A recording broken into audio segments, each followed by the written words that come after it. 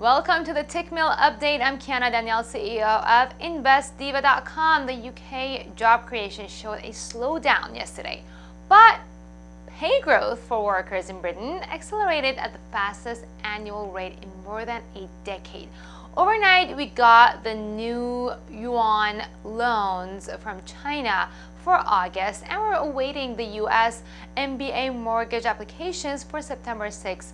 Today at 11 a.m. Eastern Time in New York.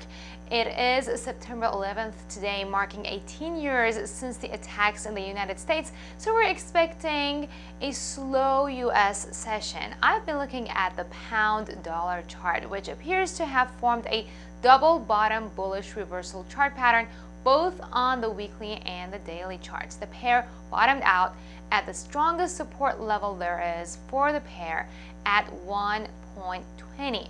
On the daily chart, it's attempting to cross inside the Ichimoku cloud, and it has already crossed above the 23% Fibonacci retracement level. The combination of the technicals and the market sentiment points to further gains towards the 38% and 50% Fibonacci retracement levels in the medium term. Of course, trading in the financial markets involves a risk of loss, and you should only trade the money you can afford to lose.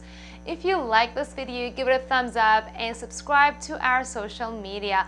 I'll get back to you with more updates tomorrow.